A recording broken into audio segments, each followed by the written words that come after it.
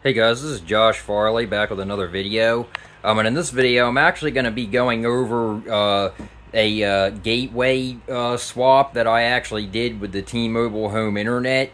I actually found out that they actually have two new gateways coming out, and the one that I actually swapped out was the Arcadian down here. That's actually the one that I had before this one.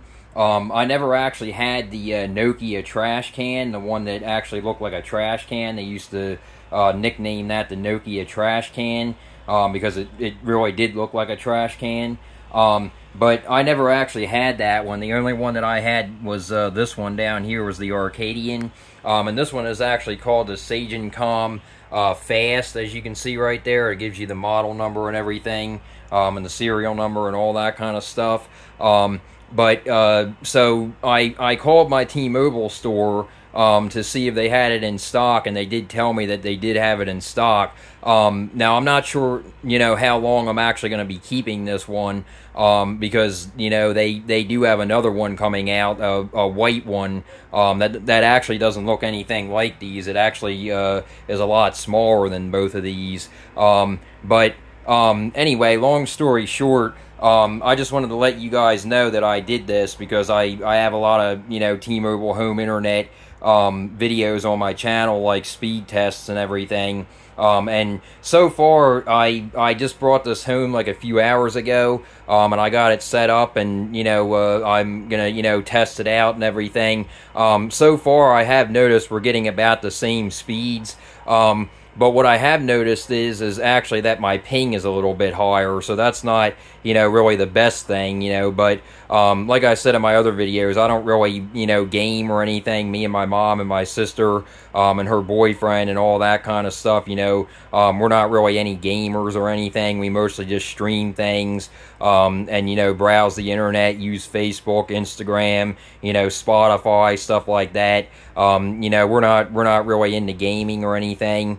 But that does kind of, irk me a little bit. Maybe I can, fiddle around with it and try to get the ping to come down, a little bit. But like I did say in my speed test videos, the ping, you kind of have to expect high ping, when it comes to a cellular connection. It's not going to be, 100% all the time. It's not going to be, great all the time.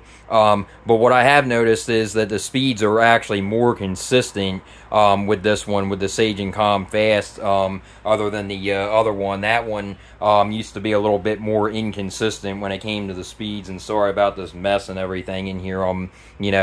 Just got back, like I said, a few hours ago from the T-Mobile store. So I really haven't had a chance. I just plugged it up and, got it going. So, if you guys can get your hands on this, I would definitely recommend it.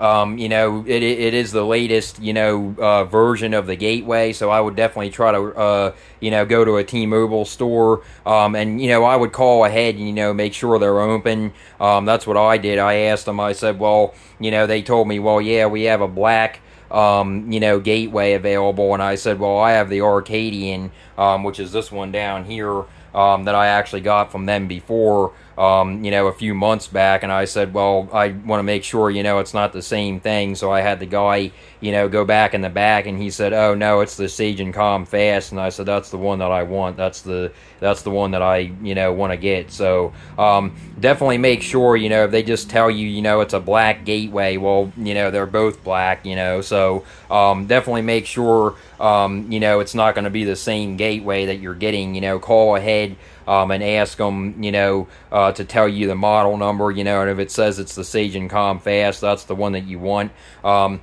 So I have noticed this one is actually a little bit taller than this one, as you can see.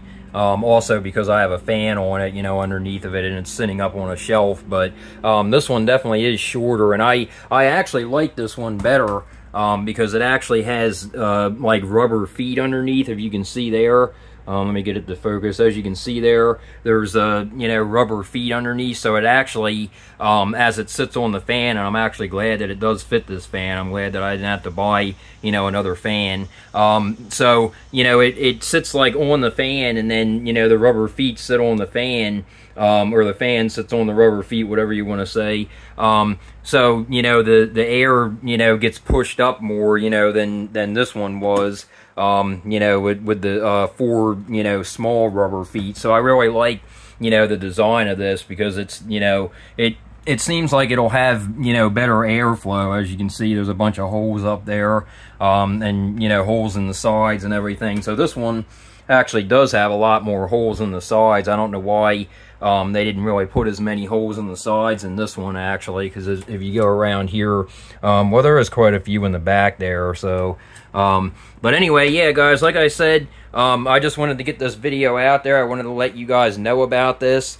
I'm going to be doing some testing. It's still in testing stages, so, I'm going to be, getting videos out here soon. I'll probably be doing some more speed test videos, and stuff like that. It's really hot up in my attic right now. It's like, as you can see there, it's actually 96 up here. So I'm not going to really spend too much time up here. I'm just going to do the speed test videos. Actually, when I get, down from the attic, I might run some. But I was still getting the same speeds about with this. But like I said, I did notice that it was more consistent. Now the ping, that's another thing. The ping was a little bit higher. But like I said, I'm not that worried about that, because we don't really game or anything like that, so I'm not really too much worried about that. But I will be doing some videos. I'll post them on my channel, about the speed test videos and stuff like that. So yeah, guys, like I said, just wanted to get this video out there. And if you guys like this video, please like and subscribe. And until next time, guys.